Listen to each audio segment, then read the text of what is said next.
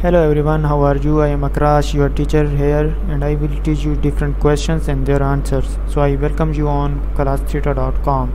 So our today's question is how to create a drop-down list in Excel, and answer the question is to create a drop-down list in Excel. Select the cell, go to the data tab, click on data validation, choose list from the allowed drop-down menu and enter the values of your drop-down list. Thank you for watching the video. If you have any question related to this video, please post a comment below. If you have any question in your mind, you can also post on the website and I will be answering you in the next video. Thank you for engaging with us. Until next video, bye bye.